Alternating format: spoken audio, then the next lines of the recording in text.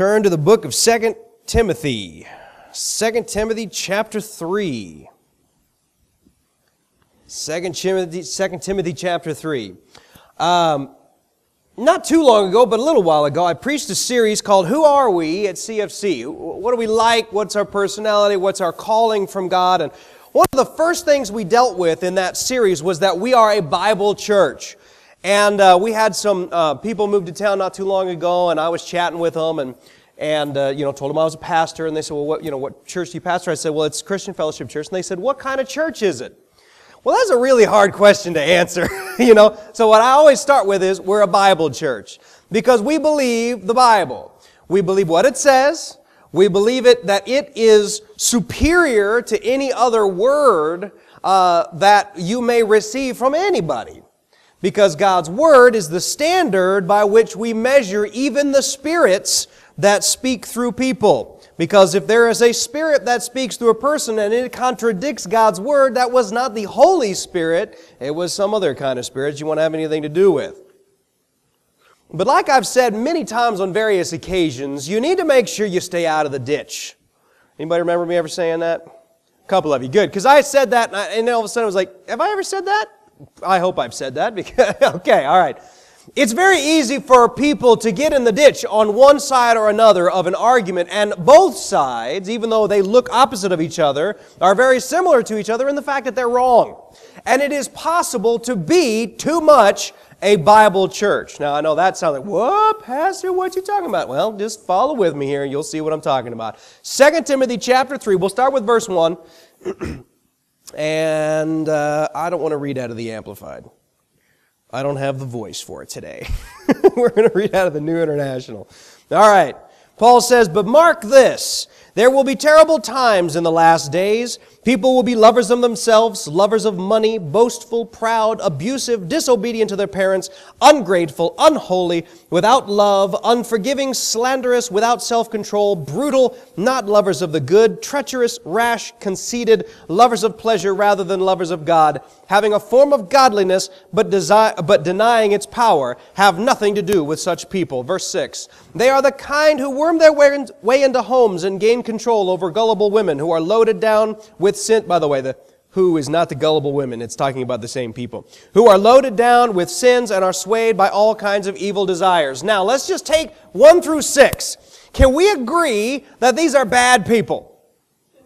Can we agree on that? Bad people. Okay, these are bad people. However, look at verse 7. Always learning. Now, let's stop right there. When we read 2 Timothy chapter 3, we start in verse 1, we start developing a picture in our mind of the type of person Timothy's talking about. That person is unchurched, doesn't know the Bible, is uneducated in the ways of God, either by choice or by circumstance. Probably by choice, because bad people, they choose to be bad. And we get this image of this individual who is rebellious against God. And everything that has to do, they wouldn't darken the door of a church. And yet, in verse 7, it says, these people are ever learning. And you say, well, yeah, okay, they went to college. They watch the History Channel. They're not learning about God. Look at the second half of the verse. Always learning, but never able to come to a knowledge of the truth. You know what they're learning? About the truth. You want to know a picture of this person? This is the type of person that goes to every conference that's available. They're in church every time the door is open. They listen to sermons on Sunday morning. They read their Bible every day. These are people, let me show you why. Look at the very beginning of that verse, verse 7. Always learning. You know what? I'm getting way ahead of myself. I'm getting too excited. We'll get to the Greek here in just a second. Let me ask you a question. How can someone be ever learning about the truth and never come to an understanding of that truth? How is that possible? Well, in order to answer that question, let me ask you another. What is the answer to life, the universe, and everything? 42, correct. But for those of you who don't get that joke, don't worry about it. For the rest of us that do, nerds unite. It's from a book, a very nerdy book. Okay, the answer to life, the universe, and everything is Jesus, right? He's the answer. But that's not the answer you get. When you ask people what's the answer to all things, there are different camps. The materialist will say the answer to life is abundance, so that we will never lack anything. Unfortunately, all you have to do is ask individuals who have an abundance, are you satisfied? And the answer is, well, no. How many more billions will you need to be satisfied? I love one answer. Somebody said, I don't need billions to be satisfied, I just need a coffin. I thought, what a great way to put that. You're never satisfied with material until you're dead and you can't use it anymore. So, materialism doesn't work. It's an answer that people use, but it doesn't actually answer the question. Then there's the existentialist. Materialism, well, it goes way back, but existentialism really started forming in European and Western society in the 1800s, and it became really popular in the 1960s. Existentialism comes from the word exist. It is the idea that experience is the key to all things, that if you have good experiences, whether they be, mountain climbing, a beautiful vista, a good marriage, wonderful kids, but it's the experience that is the answer to all things, positive experiences. Well, ask King Solomon how that worked out for him. He called it the blowing of the wind. Then, of course, there's the minimalist. Now, they've been around for millennium. And the minimalist says the answer to everything is nothing. The less you can have, then you can control your desires to the point where you don't want anything, and then you'll be happy. Only I've known many people that have tried to adhere to this doctrine, and you know what? They're not happy. You know why? Because they're hungry. These people are hungry all the time. And I don't know about you, but your body is not designed to be hungry all the time. You make it hungry all the time, it starts kicking you. Okay? So I remember I had a student that, he didn't want to be a Christian for personal reasons, not because he didn't believe in God. But he decided to become a Buddhist, and he actually went through all the training. And I remember he lost a lot of weight. He wasn't a big guy, but he had a little bit of a belly. He was like this tall. And I remember he went to, I don't think he went to Tibet, but he went to like all the other places and studied Buddhism, became a Buddhist monk, and lost a bunch of weight. Then he stopped, and they said, we need you to go to Tibet and do this final training, 4 years in Tibet. And he said, I don't think I'm going to do that.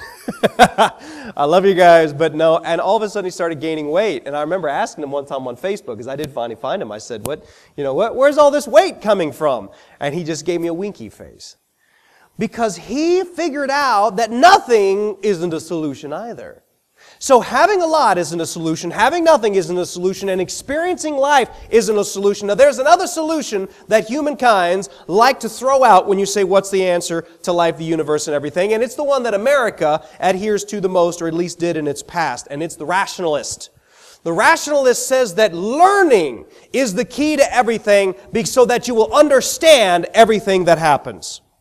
Rationalism actually started back in the Renaissance. Well, the rebirth of rationalism did. It existed in the Greek culture too, but it was rebirthed in Europe during the Renaissance. And everyone started learning again. They started experimenting, trying new things. People started to learn how to read. Nobody could read before then. And all these you call them vulgar languages, but it's not what it sounds like. All of the common languages, the non-Latin languages, Italian and German and English, all of these languages, they started writing them down with a Latin alphabet so that people could learn how to read. And then the Enlightenment came after the Renaissance, where rational thought became the key to the universe. And science went along with it. If we could just think well enough, and deep enough and hard enough, we can come to a fulfilling solution to our problem of lack of fulfillment. Because that's the human condition. We live unfulfilled. And it's the brokenness in our flesh, the separation from God, that creates that. But they didn't like that. This was also during the time when evolution became a popular concept, because it was a rational way, so they said, it is a rational way to explain away God. And so this rationalist said, if we can just learn enough. And Luther was very, very early on in this stuff. Luther started his Reformation against the church. And his answer was, if you cannot prove to me through the Scriptures and sound reason. Now, I got nothing against Luther. He was a good guy. He had a few problems, like being a racist, but he did a lot of good. And one of his problems was he attached to Scripture the idea of rationalism because that was popular in his day. So now all these people are reading the Bible in German and other languages, and they're interpreting it for themselves, and it caused great things. Revival started to sweep through Europe, and all these people started to come to Christ and changing their life, and it was great. And then they started killing each other over it. Then they started murdering kings and princes and priests in the street, torturing people to death over this. And the Catholic Church would persecute the Reformers, and then when the Reformers got power, they persecuted the Catholics. Now, I don't know if you missed it or not, but one of the things that Jesus had to say in this Bible that they were reading is that you need to love your neighbor as you love yourself. I don't want to be tortured. Now, maybe you guys are into that. I don't know. I don't want to be tortured. So I'm not going to torture anybody else because my Jesus in the Bible that these people are reading for the first time says, treat others the way you want to be treated. How did they miss that? Because they were ever learning, never able to come to an understanding of the truth. How is that possible? Now, I got nothing against learning. I was an educator for 5 years. My main gifting is in teaching and preaching, and so, I love learning. In fact, Paul does too. Go back to your text. In verse 10, he says, you, however, know all about my teachings.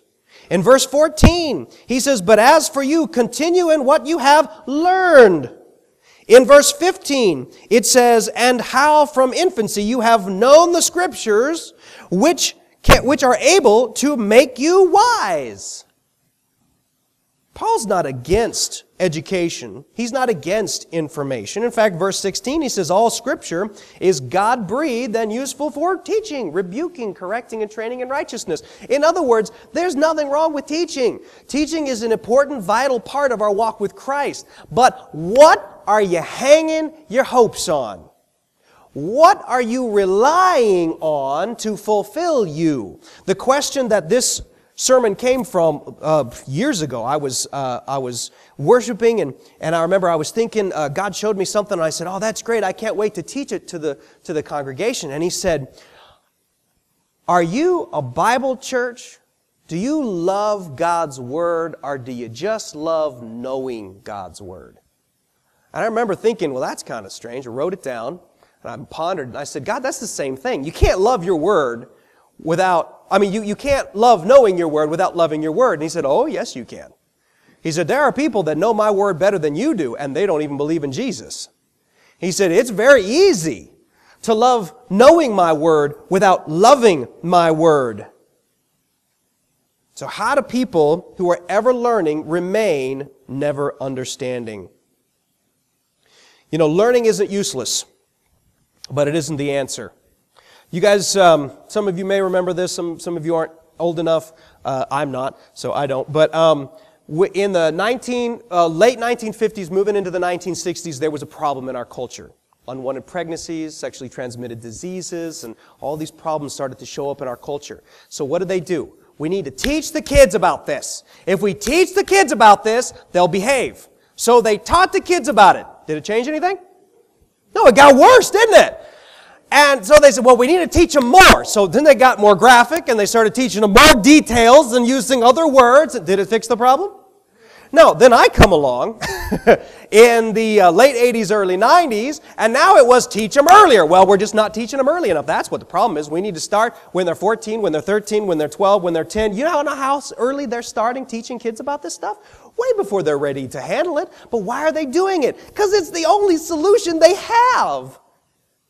They can't say Jesus is the answer to this problem. So what do? Education. Education will solve it.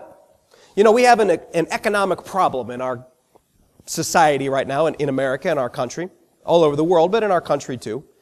And I remember, I'm waxing political all the time today. I remember he said, President Obama got on and he said, to solve our economy, we've got to make higher education available to more people. And I thought, okay, all right, I'm not a genius, but so you're going to send more people to college so they can get jobs that aren't there? The problem isn't a lack of education. The problem is a lack of jobs. You can't solve joblessness with education. It doesn't work. Just like you can't solve immorality with education. It has to be solved with Jesus. And so what happens is these people love learning. And I know you guys love learning. I tell other pastors how long my sermons are, and they go, how do they put up with you? I told Adam one time, I said, if I preached a sermon as long as yours, they'd cut my pay. You know, you guys love to learn. I'm not putting you in this camp, but I want to warn you. Because loving to learn is great. But if learning is your goal, if learning is what you're going for, if learning is what you're resting your satisfaction and even your salvation on, you're going to come up short. And one of the biggest problems is that our country, our culture as the United States was based during the Enlightenment. That means a lot of our focus as a culture is on reason, understanding, and learning. Now, there's nothing wrong with those things. I love those things. I call myself a couch intellectual because I don't want to get off my couch to learn, so I'll stay on my couch and learn. But I love to learn, okay? I got nothing against that. But when you rest your hopes on it, when you rely on it, here's one for you. Sunday school, not going to save your kids. Not going to save your grandkids.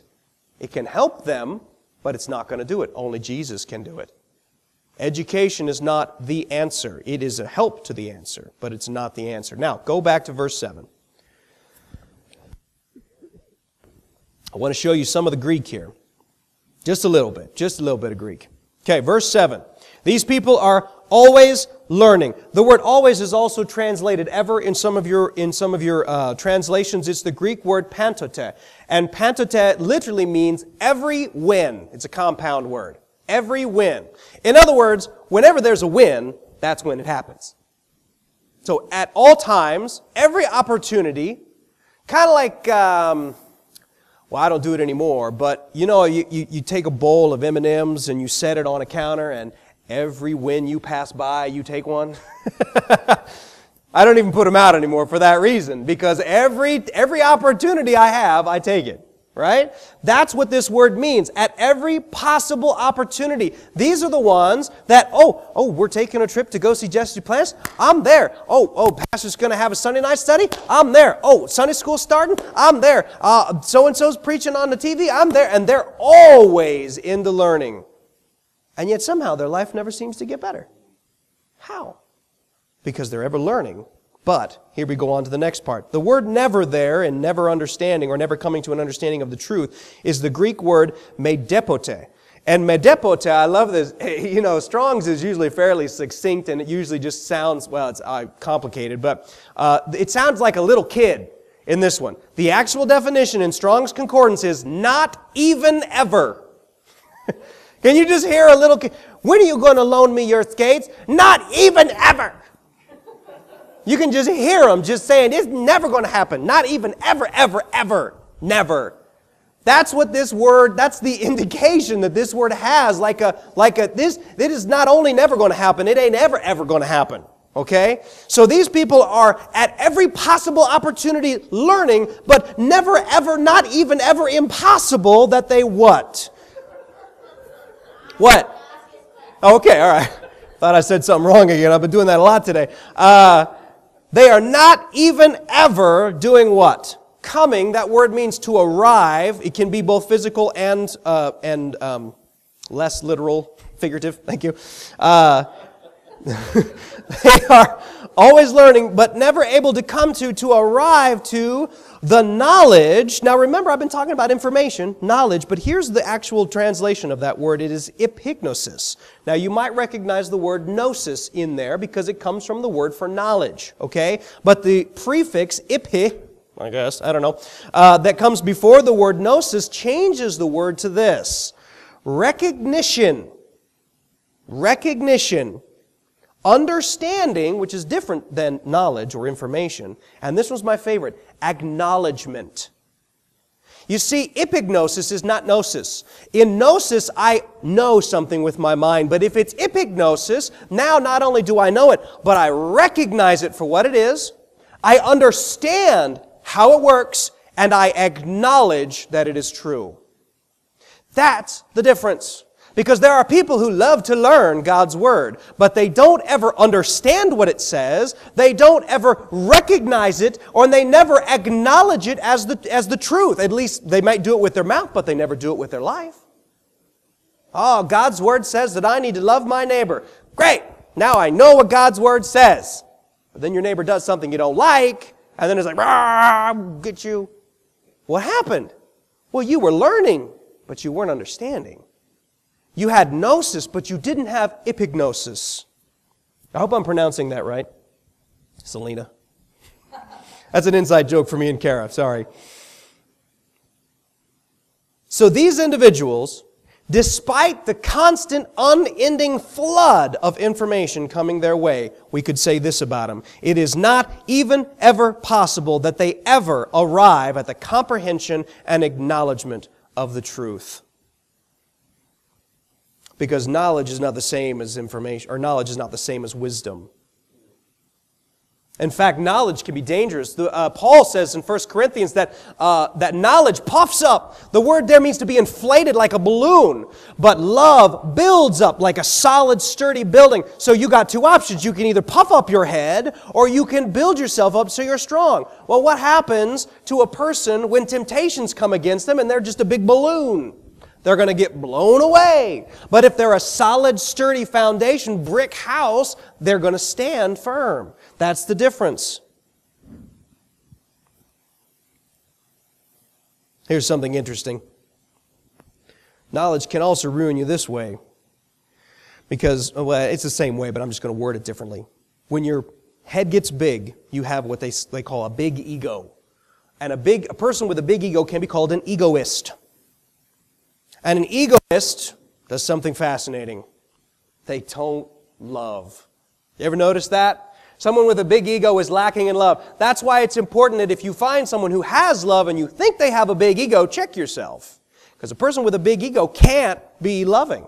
Because loving is thinking about somebody else, and egoists is thinking about themselves. So these people who are ever learning, not only do they not come to an understanding of the truth, but they can't, because the truth says love, and their heads are so big and they're so focused on themselves, they're wandering around going, I am so powerful in information and knowledge that you should all bow at my feet and listen to what I have to say. You ever met somebody like that?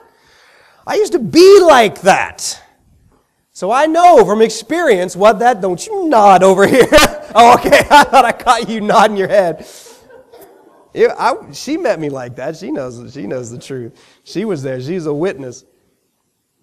But here's what's interesting. An egoist, as big and proud and strong as they may look on the face of things, are actually weak when it comes to temptation. Because the only way to really overcome temptation is with love, whether it be love for the other person so you don't sin against them, or love for God so you don't sin against Him. So an egoist, someone who has much knowledge, is someone who's actually weaker when it comes to their walk with Christ. In fact, go back to verse 1 of 2 Timothy chapter 3. Let's take a look at this person one more time. But mark this, there will be terrible times in the last days. People will be, what? Lovers of themselves. People will be egoists. Kind of like that. Because I don't think there's been as many egoists in the world as there is today. Because there's a lot of information out there to puff people's heads up. A lot more than there used to be. And so all these people are getting puffed up heads, and it's like, the last days are coming. Take me home. What else, though? They're lovers of themselves. They're lovers of money. Why is an egoist a lover of money? Because I'm worth it. I'm worth having lots of money because I'm so knowledgeable. They're obviously boastful. That one goes without saying. Proud. That one's easy. But abusive. Why would they be abusive? You're not as important as I am. Therefore, I will treat you as less than myself. Because they have a big ego. What else are they? Disobedient to their parents? Well, my parents are great people, but they don't know anything. Yeah, I can say that I used to actually feel that way. Oh, man. What else? Ungrateful? Well, of course you gave it to me. That is what I'm worth. Unholy? Even God can't convince these people. Without love, we've already talked about that. Unforgiving because I'm better than you. There's no need for me to forgive you because I'm obviously superior to you. Slanderous, always talking down about other people because they're so important. Without self-control, why would I need to control myself? I'm so perfect. Everything I want and feel must be perfect. So why would I need self-control? Brutal, not lovers of the good. Even though they know what good is, they don't love the good because they only love themselves. Treacherous, rash, conceited, and eventually lovers of pleasure rather than lovers of God. And then I like verse 5, having a form of godliness, looking important, but denying the power of a changed life. Does that not describe the person who's ever learning, but never coming to an understanding? Christian Fellowship Church is a word church. We are a Bible church. And I will always start with that because I am not going to apologize for trusting the only book that's been right every time. Okay? Just statistically speaking, the Bible's better than any book that's ever been written. So I'm going to put my trust and faith in that. And I'm never going to apologize for that. But we have to be careful that knowing doesn't become the purpose. Let me give you an example. Why do you come to church? And I know I ask you guys this all the time, and I'm always kicking this dog, but listen carefully to what I'm saying. Why do you come to church? Is it to hear me preach? Then, gosh, I'm sorry, that's pretty pitiful. Why would you come and get up on a Sunday morning all the way to listen to some, idiot rant for 30 minutes? See, Tim knows what I'm talking about. Present. Why would you do that? Because I want to learn. I want to learn what God's Word says. Well, there's nothing wrong with learning. But if that's why you're here, you're missing the point. I'm not here because I get to listen to a sermon. Okay, that didn't work. Kara's not here to listen to a sermon. She's here because God's here. She's here because Jesus is here. And she wants to meet with Him. That's why we should be together. Now, I'm not saying that you shouldn't get up in the morning and say, I really don't want to listen to the sermon, so I'm going to go to church until Pastor Micah gets up and I'm going to leave. I mean, you can, I don't care, but I don't want you to go that route. The point is, what are you focusing on? What are you relying on? What are you wanting to fulfill the emptiness inside of you? And if it's education, if it's learning, if it's information, you're going to miss out. And not only is it not going to fulfill you, it's going to destroy you. Going to Sunday school isn't going to fix your problem, but obeying what you learn in Sunday school can. Knowing what the Bible says isn't going to solve your problem, but believing it with your heart will. The Bible says it is with our heart that we believe. Watching preachers on TV isn't going to solve your problem, but using the sermons that they speak with to improve your relationship with God really can. And I like this one. Knowing your theological answers to people's questions isn't going to solve your problem. Only knowing the Spirit will. That one hits real close to home to me because I like knowing my answers. And the Bible says, be ready to give an answer in season and out. So you need to know your answers. I'm not saying don't pay attention to theology. What I'm saying is this. If you're relying on your arguments to change somebody's mind and bring them to the Lord, you're going to lose. You have to know the Spirit who tells you what to say, when to say. It's not on here. That's kind of odd. Maybe this is an older version. God showed me something the other day, and it hit me so hard. I'm lying in bed trying to go to sleep, and it's like, oh, I got to write that down. But my phone was already off, and Kara was up, so I went over and I said, Kara, give me your phone. I want to write this down. So she says, well, just text it to yourself. Somehow I ended up texting it to Denise. I must have been a little more asleep than I thought, but somehow it went to the wrong person. But it basically said this. People believe what they want to believe. Okay, if somebody doesn't want to believe in God, they're not going to believe in God no matter what kind of arguments you give them. You can't convince someone to change their mind because of arguments and information. If you want to change what somebody believes, you have to change what they want to believe. And that's what God does with your circumstances. Somebody is living rebellious against God, and all of a sudden this tidal wave hits them. And He says, come to me. And it changes what you want to believe. You might be believing before then, me and God, we're fine. I don't have to have anything to do with Him. We'll just see Him in heaven. You might be believing that. And somebody says, you need to have a relationship with him. No, I'm fine. The Bible said, no, I'm fine. The arguments say, no, I'm good. But then circumstances hit them, and God says, come to me. And suddenly what they want to believe is changed. Knowing your arguments is great, but don't expect to win with them. That's a tough one for me to learn, because I was a debate coach. Yeah, but ultimately, knowing the Spirit is the answer. Because the Spirit can tell you what the person needs to hear. I remember at this seminar we went to yesterday, it was tremendous, and I can't wait to share with you guys what he said, but he was talking about asking powerful questions and having powerful conversations with people, conversations that are 2 minutes long but change their life. I was like, yeah, I want to do that. You know what his first thing was? He didn't say it this way, but it was basically, shut up. What? I want to change their life. I got to give them information. No, shut up. Stop talking. Let them talk. Ask a question and let them talk. How many of you know I'm not very good at that? Anybody willing to admit that to everybody else? Tim's the only one willing to admit it, and his kids. Okay, fine. And my kids. There's something I need to grow in. But you can't change somebody's life with arguments and information. You can only change it with the heart of God, with the Spirit of God. And so knowing your theological answers isn't a solution. Only knowing the Spirit is. We need to be wary because we have an adversary. And he is out to get you and to stop you from doing anything good ever. And he will even use the Word of God to do it. And he's tricky enough to accomplish that. We need to be careful as CFC that information does not become our God. That learning does not become our idol. But that instead we use it as a tool to improve our relationship with God. Amen? Thank you for that resounding amen. Everyone's like, I don't know, Pastor, I'm going to have to chew on that for a little while. All right. Let's go ahead and close with prayer. Father, thank you that you have given us your word, your wisdom written down for us to understand. But Lord, more importantly, I thank you for your Spirit that you've left us to enlighten us, to reveal to us what it means and how to apply it to our lives. And Father, I pray that each of us would put our trust and faith in you and not just your word. That we would rely on your Spirit that you've given us and not just the information. Thank you, Father, and help us to treat others with the love and compassion that Jesus used with the people in his day, that we might turn many back to you. In Jesus' name we pray. Amen.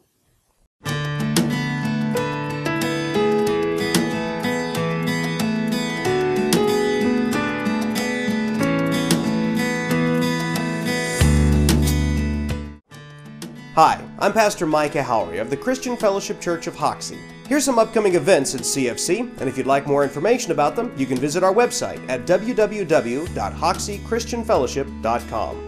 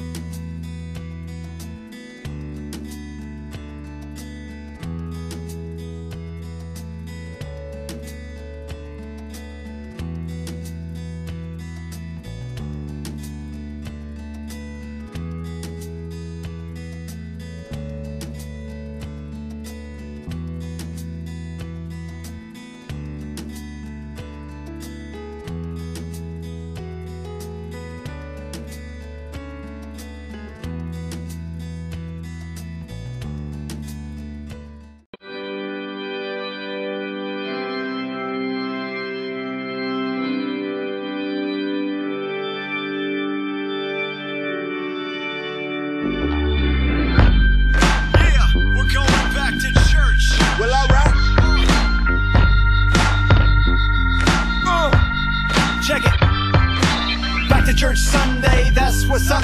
You ain't never seen a church like this. Yeah, we got lights, cameras, plenty of action. Don't need a suit, man, try relaxing. Got my Chucks on and I'm rocking this plaid. Stainless steel podium, I'm preaching from an iPad. Come as you are, grab a nice ice drink from the coffee bar. So before you raise a white flag and say I'm through with it, take it to church, man, everybody's doing it. Oh, the deacon's on the scene. Check me from the front row to the mezzanine. Got faith Jay on the pipe organ laying it down. Everybody knows I run this town. throw me a mic and I might surprise ya. Meet me at the water and I'll baptize ya. Yo, wait for my signal. Now bust out the hymnal. Back to church, we going back to church. Put the fam in the van, man, back to church. Back to church, we going back to church. Everybody in the nation, find a location. Back to church, we going back.